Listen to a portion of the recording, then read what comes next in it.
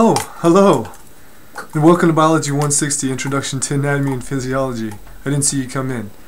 My friend here had to let me know that you're here. My name is Edmund Prittis, and I'm the instructor for this course. I'm glad to have you in the course. In this introduction video, I want to give you a little overview of myself and some basic information about the class.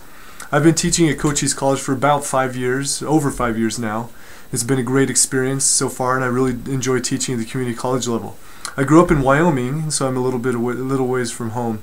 But after high school, I moved to Utah, and that's where I completed my undergraduate and graduate work at Brigham Young University. I studied zoology as an undergrad and ecology and evolutionary biology as a graduate student. I began teaching after I graduated. I taught in Utah before I moved down here to Cochise College. I currently teach on the Douglas campus and the Sierra Vista campus.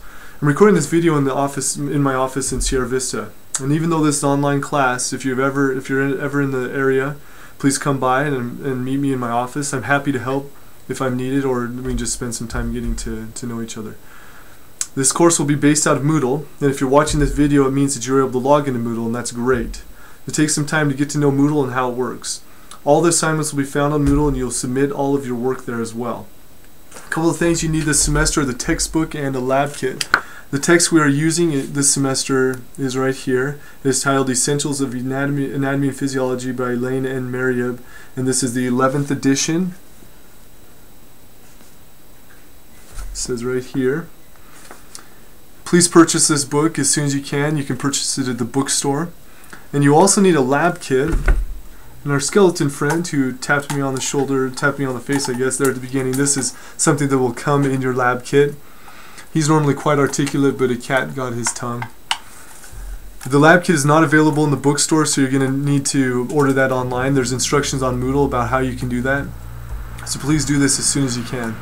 All the other course information is found on Moodle, so I encourage you to go on to Moodle and take some time to review all that information. Let me know if you have any questions. And students often want to know how to be successful in the course. And this is a science course, even though it's online, so it will take some work to get through, but it's definitely a doable course. The most important thing is to schedule your time. It's the main reason for students that don't finish this course.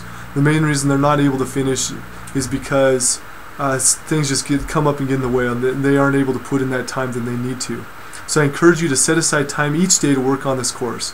If you do this and keep from getting behind, you will be successful, and you won't end up like this skeleton.